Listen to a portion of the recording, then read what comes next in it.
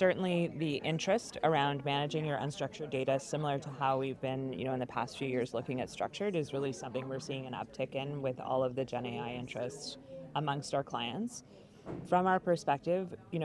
yes, it is something that needs to be done, and it is something that you can do. We saw this morning the great capabilities that Collibra has to help us with unstructured data management and unstructured data governance, and to be able to accelerate that at the same pace or while you're working on your structured data really allows to pull the value from that data, but also prove the worth of a tool like of Collibra to get it going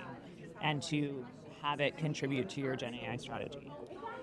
I mean, as you heard from Felix this morning, a huge focus area for Collibra around unstructured data. Given AI works on primarily unstructured documents and the risk that imposes to an organization if they don't know what they have, putting those into LLMs and getting wrong answers can be